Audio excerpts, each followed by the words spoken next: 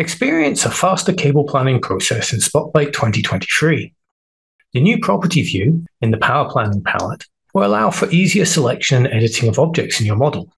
New filter, sort, and edit options in the property view will also make cable and device management more user-friendly. Additionally, there are improvements to how the device graph displays information, and a new modifier key has been added to the cable tool to control how it interacts with cable paths.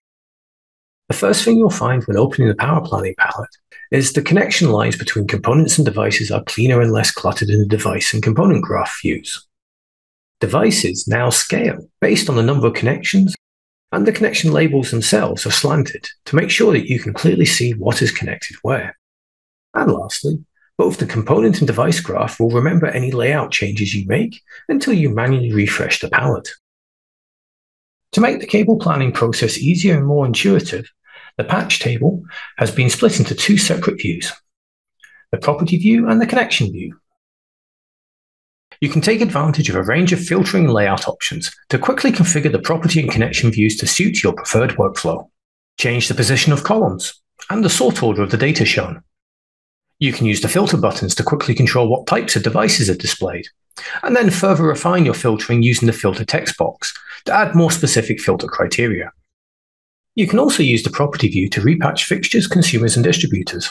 Select the power port phase cell for the device you want to edit and type the new patch location in, using the format object ID, then output or input number. Whenever you patch this way, new cables will be drawn to replace the old ones. And any new cables that you create will use the same numbering as the currently active cable tool automatic numbering settings. A really powerful feature of the new property view is the ability to use it to select objects in your design. Just click on the device in the property view and it will be selected in the design layer. This enables you to quickly make changes without having to spend time hunting for the relevant object in your plan. The property view also provides a route to export its data into a static worksheet to help you prepare the documentation that your site crew will need. Cable paths have been improved to help you use them more efficiently. To give you more control drawing cables and to increase your drawing speed, a modifier key has been added to control whether your cable runs the full length of the path or not. Hold the Alt key on PC or the Command key on Mac. This will give you the best of both worlds when drawing cables by giving you control to choose how the path will behave when you use it.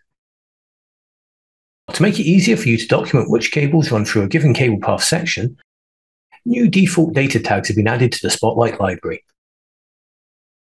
Experience faster cable configuration, planning, and documentation with the latest upgrades in Vectorworks Spotlight 2023, enabling you to design without limits.